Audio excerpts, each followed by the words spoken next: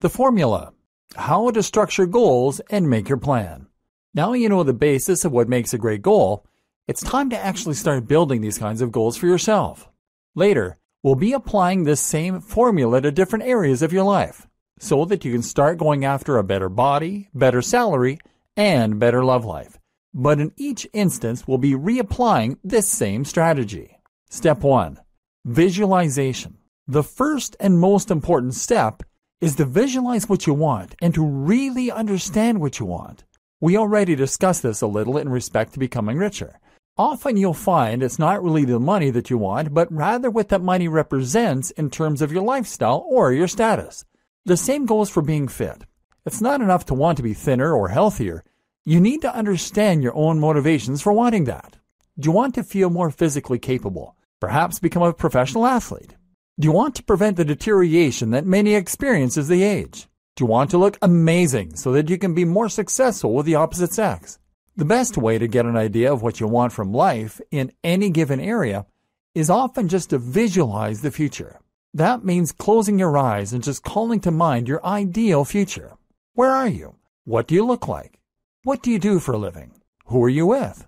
By picturing your future in this abstract way, you'll be able to start analyzing what it is that you're actually trying to accomplish, and from there, you can begin to look at the more concrete steps you need to take in order to get there. Some other strategies that can help with this are looking at your role models and seeing what they have in common, thinking about the things that excite you, your hobbies, the things you're a fan of, etc. Thinking about the last time you felt truly happy or truly alive. From there, it's also a good idea to think about the actual reality and to visualize what it would be like to get there and to live that life. Do you still want it? For example, it's very easy to want to be a rock star in theory, but you might not like the actual lifestyle. It would mean spending a lot of your life touring, being in the public eye, and probably struggling to raise a family. This is why we're thinking in abstractions at this point, because you may find that the reality of being a rock star is not something you really want, in which case, you're going to start again and tap into what it was about that lifestyle that appealed to you. Are there other ways you can satisfy the same emotional goals? If you want to be recognized for your music, then you could try playing an instrument on YouTube or Bandcamp. If you just want to be a professional musician, then you could compose music for computer games or videos. But it doesn't all have to be about your career either. You could just as easily find that you're happy just busking or making music in your spare time. Getting to the core of what you want like this can also help you to overcome impossible odds. If you want to be an astronaut, for example, then you might have to come to terms with the fact that you are too old and it's now unlikely to ever happen. But ask yourself why that appeals to you on an emotional level. Maybe it comes down to your love of space, in which case you might be equally satisfied by being an astronomer. Maybe it comes down to your love of exploration and discovery, in which case you could be an explorer or maybe just a researcher. Step 2.